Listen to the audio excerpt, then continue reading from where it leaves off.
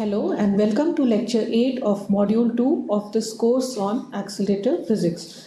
So today we learn about the transverse dynamics of beams in Linux.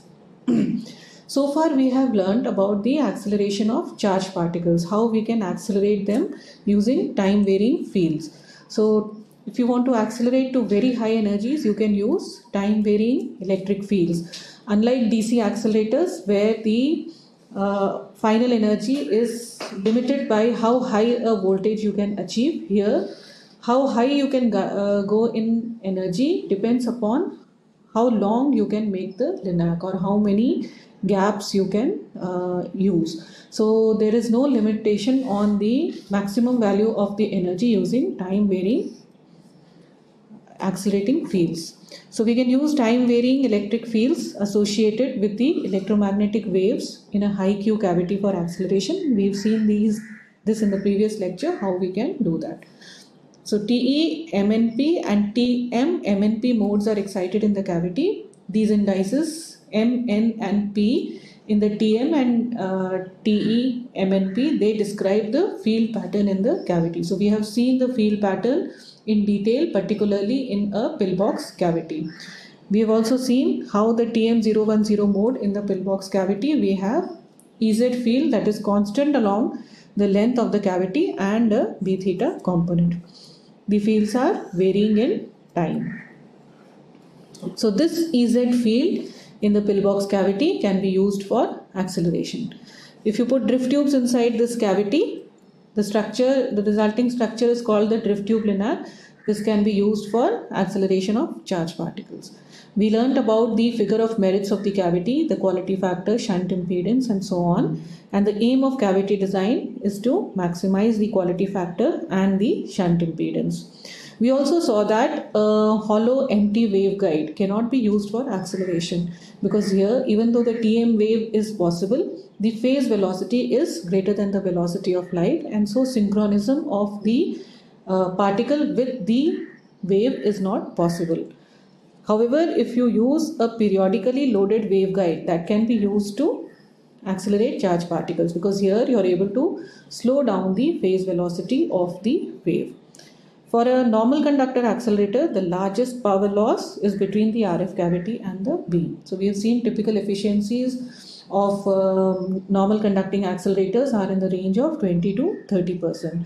So whatever power is fed into the cavity, out of that only 20 to 30% goes to the beam.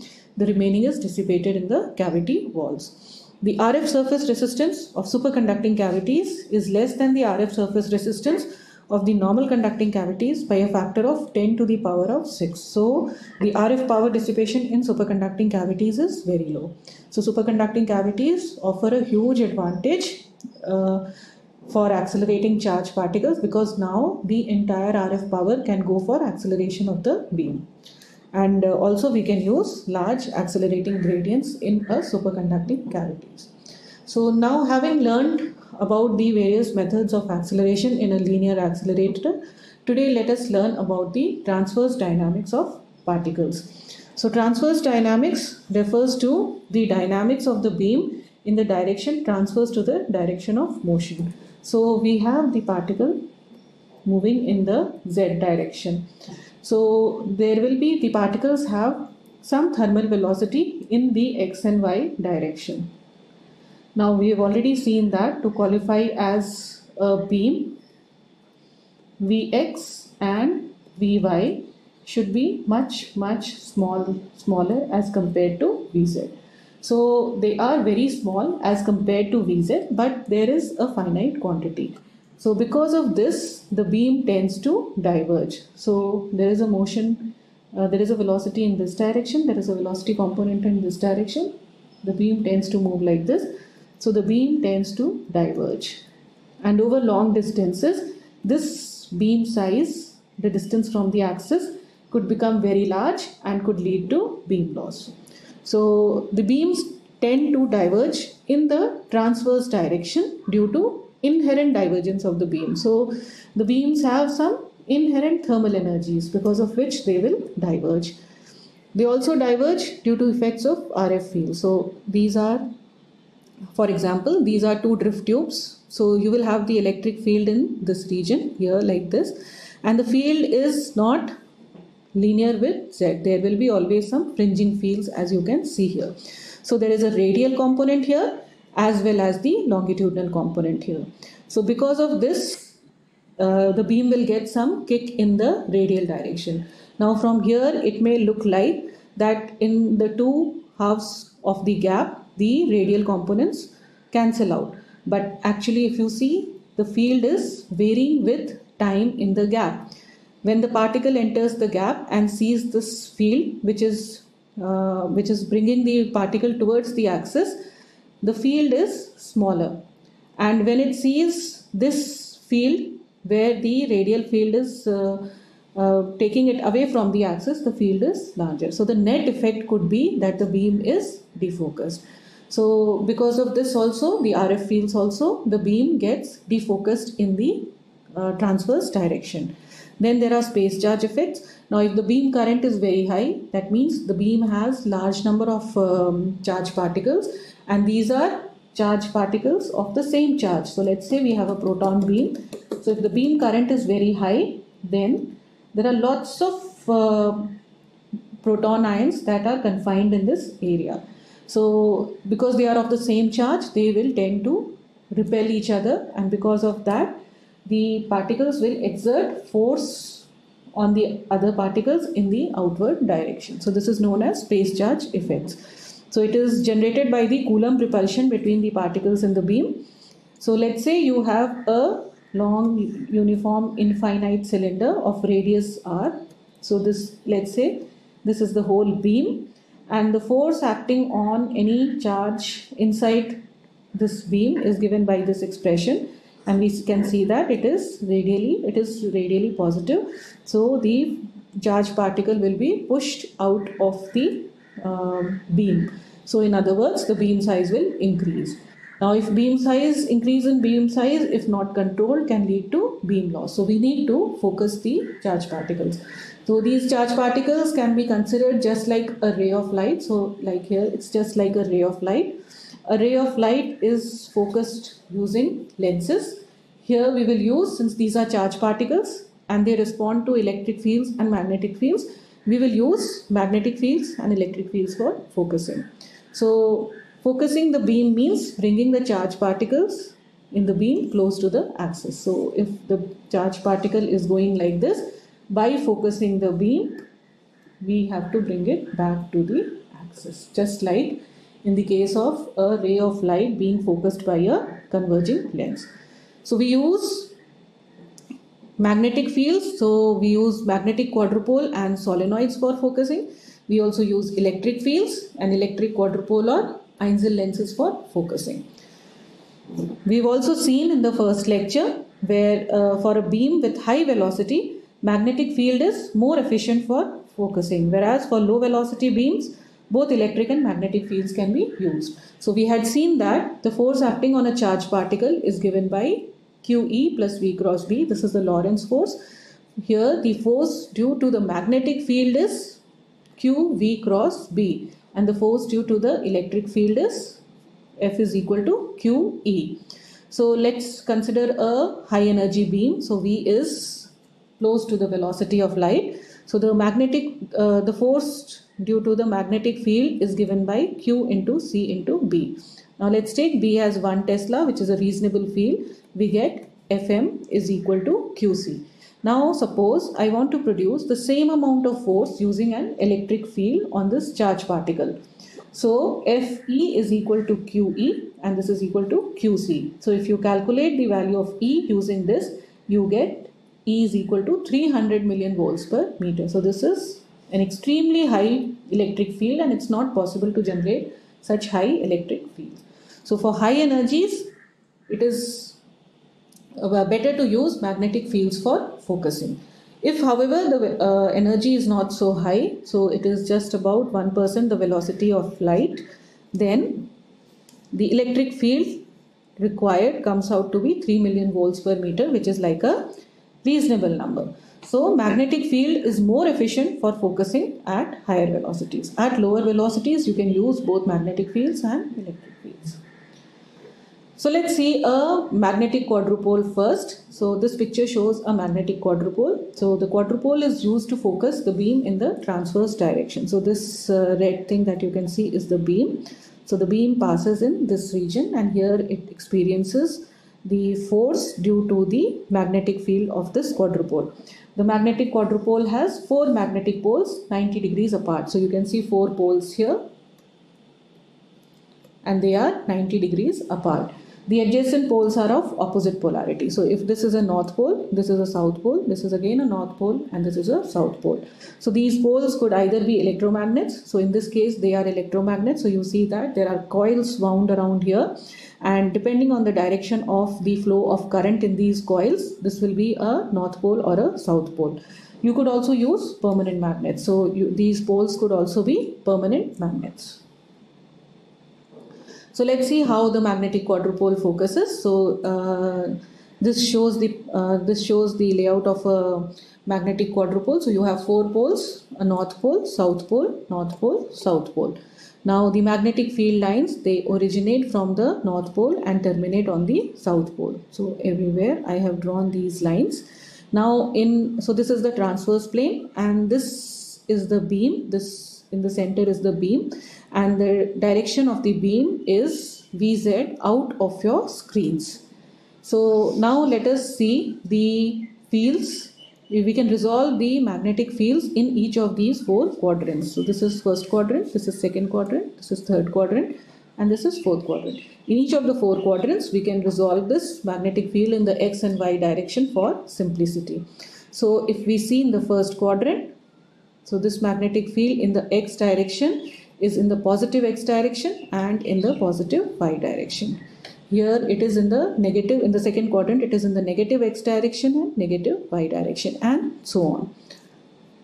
Also if you see the magnetic field, if you see the variation of magnetic field By with X, it is linear. So you can see from here this is X and let's see in the first quadrant for example, at X is equal to 0 at this point, there is no component of so magnetic field is only in the X direction. By is equal to 0.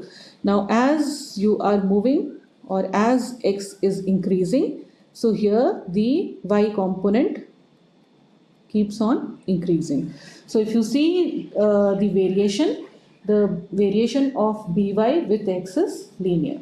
Similarly, if you see the variation of Bx with Y, so let's see here. So this is Y is equal to 0. Y is equal to 0 is here and if you see at Y is equal to 0, here the magnetic field is only in the Y direction. The X component is 0. As you increase Y, so the By component is as you increase Y, the Bx component is now increasing. So here it is 0 and slowly it is increasing. So if you see the variation of Bx with Y, it is again linear. So we can write By is proportional to X and By is equal to Gx, and similarly Bx is proportional to Y and Bx is equal to Gy, where G is called the magnetic field gradient. Okay, now let's see how the charged particle gets focused using this type of magnetic field produced by the quadrupole. So this is the beam at the center and these are the directions of the magnetic field in X and Y in each of the 4 quadrants. So there are some particles here in the first quadrant, some in the second quadrant, some in the third quadrant and some in the fourth quadrant. Now the force acting on the charged particle is given by Q V cross B. V is in the Z direction, that means coming out of the screen. So the charged particles are moving in the Z direction, which is out of your screen. So using the right hand rule, we can find out the direction of the force acting on the charged particles due to these magnetic fields. So according to the right hand rule, the thumb shows, if you take your right hand, the thumb shows the direction of velocity, the fingers point in the direction of your magnetic field, then the direction perpendicular to your palm will give you the force on the charged particle. So using this, if we calculate the force on the charged particles in each of the 4 quadrants, so here we see that in the first quadrant, the magnetic field By will produce a force Fx, which is in the negative x direction. Similarly, the magnetic field component Bx will produce a force Fy, which is in the positive y direction. And similarly, in the other 3 quadrants. So this is the direction of force acting on the charged particle in each of the 4 quadrants. We can see from here that this beam, due to this configuration of quadrupole or this configuration of fields, is pushed towards the axis in the x direction, whereas in the y direction it is pushed away from the axis. So such a quadrupole focuses in the x direction and defocuses in the y direction. So thus we can see that a magnetic quadrupole focuses in the x direction and defocuses the beam in the y direction. Now let's reverse the polarity of the quadrupole. So now let's make this as north pole. This is south, this is north, and this is south. Okay, so again now the magnetic field lines will start from the north pole and terminate on the south pole. And we can calculate, or we can just draw here the directions of the magnetic field in each of the 4 quadrants due to this field configuration. And again, using the right hand rule, we can find out the force in the acting on the charged particle in each of the 4 quadrants. Now here we notice that when we have reversed the polarities of the quadrupoles, this is now focusing in the y direction and defocusing in the x direction. Okay, so this quadrupole will focus the beam in the y direction and defocus the beam in the x direction. So from here we have seen that any quadrupole will focus the beam in one transverse direction, but in the other transverse direction the beam will get defocused. Now here we have seen that Bx is proportional to y and By is proportional to x. So we can calculate the force due to this magnetic field. Now Fx is equal to minus Q Vz By. Okay, and we know that By is equal to Gx, and similarly Fy is equal to Q Vz Bx, and we know that Bx is equal to Gy. So substituting here, we get Fx is equal to minus Q Vz Gx and Fy is equal to Q Vz Gy. Okay. Now for a given beam going through a given quadrupole, this Q Vz into G is a constant. Q is the charge, Vz is the velocity. So the charged particle is moving with a fixed velocity, and G is the gradient, which is a property of a given quadrupole. So this is a constant. So we see that the force is linear in x and the force is linear in y. So in a quadrupole, the force acting on the charged particle in the x direction is proportional to x, and the force acting on the charged particle in the y direction is proportional to y. So now let's see if we want to focus the beam in both the directions, in x as well as y directions. Okay, so we have so in order to focus the beam in both the directions, we use 2 quadrupoles, quadrupole 1 and quadrupole 2. So they are of opposite polarity. So for quadrupole 1, if this is the north pole, for quadrupole 2, this will be the south pole. So there are 2 quadrupoles. The first quadrupole is a focusing quadrupole in x direction and defocusing in y direction.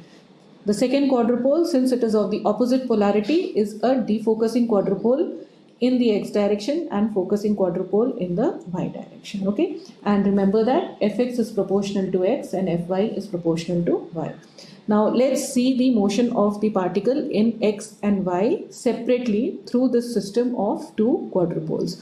In x direction, the charged particle now goes through the focusing quadrupole first. So here its displacement from the axis in the x direction is x1 at the quadrupole.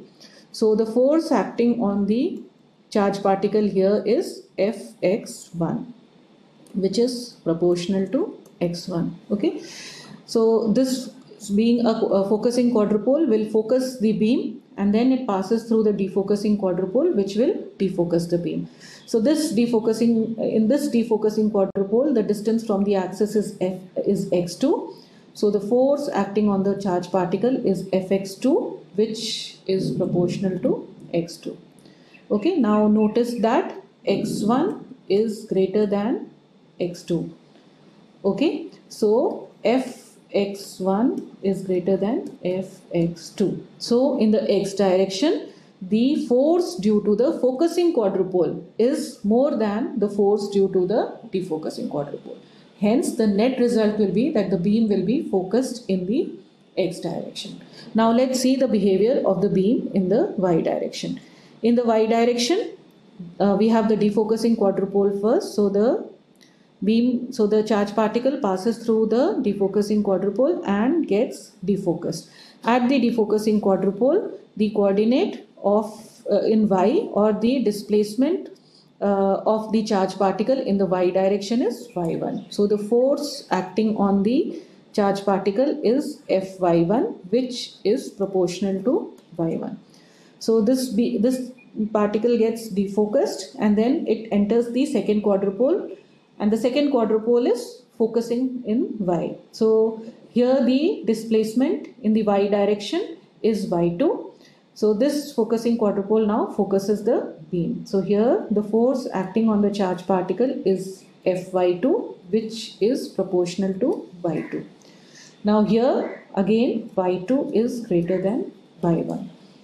Okay, you can see from here that y2 is greater than y1. So Fy2 will be greater than Fy1. Or in other words, the force due to the focusing quadrupole will be more than the force due to the defocusing quadrupole. So the net result is that the beam will get focused in the y direction. So thus we see that the beam is now focused in both x and y direction. So if a charge particle or a beam passes through two quadrupoles of opposite polarities, so a single quadrupole will focus in one direction, defocus in the other direction. But a combination of two quadrupoles of opposite polarities will focus the beam in both the directions. So there is net focusing force in both the directions x and y. Next is solenoid focusing. You can also use a magnetic solenoid for focusing. So this is the picture of a solenoid. So the solenoid, you have coils here. You can see these are coils. So these are coils inside, and this is the path for the beam to go through. So this is a solenoid that is attached in a beam line. This is the path for the beam to go through. There are coils like this. Okay, so these are the coils. This is showing you the z direction, and this is the radial direction. So these are the coils, and due to these coils there is a magnetic field which is produced like this. So at the center of the quadrupole, the solenoid, you will have a BZ field. Okay. However, at the ends of the solenoid, because the magnetic field lines are closed, there will also be some radial component of field. BR will also be there because magnetic field lines are closed. So at both the ends there will be some radial component of magnetic field. So at the entrance of the solenoid we have a radial component of the magnetic field. Now this is the beam which is coming in the Z direction. So the beam interacts with the radial component of the magnetic field. So the force is now Vz into Br. So this will be in the perpendicular direction. So that is in the theta direction. So what happens when this Vz interacts with Br? The beam gets a force in the theta direction. So it starts spiraling like this. So it gets a theta component of velocity. So the beam enters the solenoid with a theta component of velocity. Now inside the solenoid we have a Bz component of magnetic field. So this V theta again interacts with the Z component of the magnetic field and we get a radial component of force. So this radial component of force focuses the beam and brings it close to the axis. So thus solenoid focusing is a consequence of interaction between the azimuthal velocity component. So this azimuthal velocity component induced in the entrance fringe field region and the longitudinal magnetic field component in the central region. At the ends of the solenoid, the field flares out and there is an interaction between the radial field component and the axial velocity component. So there is an interaction between the radial field component and the axial velocity component, producing an azimuthal force. So in this way, the particle acquires an azimuthal velocity component in the entrance fringe field region. So it gets a v theta component. In the central region, particles traveling parallel to the field are unaffected, but those with an azimuthal velocity component, they will experience a force causing them to describe an orbit that is helical in space and circular when viewed from the end of the solenoid. So in this way, a solenoid focuses the beam, and the solenoid will focus the beam in both the transverse directions because it is azimuthally symmetric. Okay, now let's talk of phase space and trace space. Now generally we are interested in the behavior of the beam in phase space. Okay, so phase space is what? Position and momentum coordinate. So in x px or y py. So what is px? Px is m into vx. Okay, this you can write it as mass can be written as gamma times the rest mass, and velocity can be written as dx by dt. Now this dx by dt can be written as dx by dz into dz by dt. What is dx by dz? It is x prime. So it is also called the divergence of the particle or the divergence of the beam. So you can write this as x prime and dz by dt is vz. So vz is beta into c. Okay, vz is beta into c. So this can be written as beta gamma moc into x prime. Now, if the velocity of the charge particle is constant, if it is moving with a charge with a constant velocity, that means there is no acceleration. In that case, beta gamma is constant. Beta gamma is not changing. Mass is the rest mass of the charge particle and c is the velocity. Again, these are constant for a given charge particle. So, in the absence of any acceleration, beta gamma MOC is constant for a given charge particle. So here now Px is proportional to x prime. So we can work in trace space. Trace space is x prime space of the phase space. So we need not go to phase space. Phase space and trace space will be identical. Okay. So now the coordinates of any particle in trace space are given in the matrix form as x prime. So we will be working in trace space over the next few slides. Okay, let's see now the behavior of a beam in a field-free region. So this is known as a drift space. So field-free region means there is no field, no electric field, no magnetic field. So let's say the charge particle is here at point A. So we are analyzing its motion in the x direction, and this is the z direction.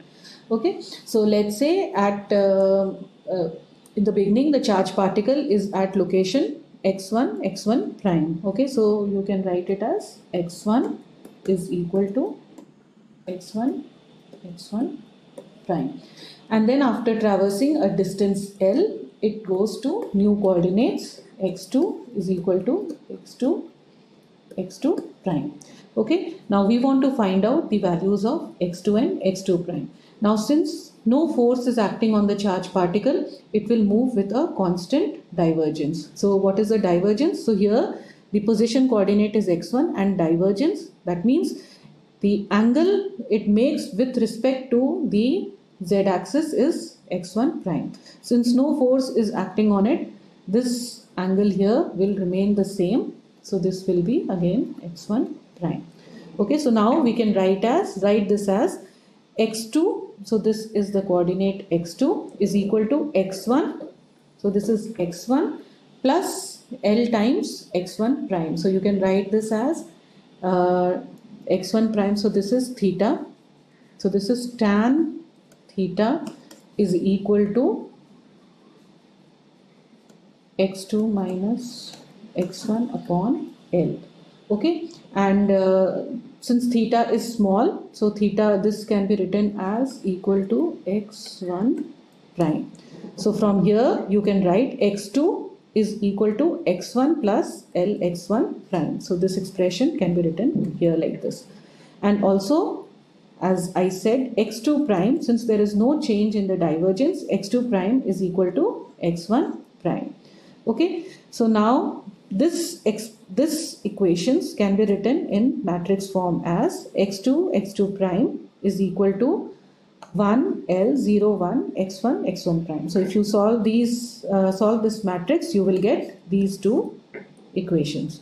Okay, now this matrix, if you see, it depends only upon the length of the drift space. So this is known as the transfer matrix of the drift space. So if you know the initial coordinates at the beginning of the drift space and you know the length of the drift space, you can find out the final coordinates at the end of the drift space. So x2 is equal to md times x1. So this is known as the transfer matrix of the drift space.